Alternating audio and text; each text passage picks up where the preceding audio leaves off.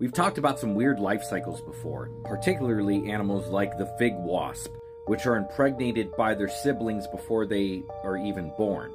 But they have nothing on Adactylidium mites. So this mite's life cycle is just, it blew me away when I heard about it. So these mites live on thrips eggs, which are just little tiny insects that are almost microscopic. So a female mite will latch onto this egg, and while she feeds, her young will grow up inside of her. Anywhere from 5 to 9 young. All of them are female, except for one male.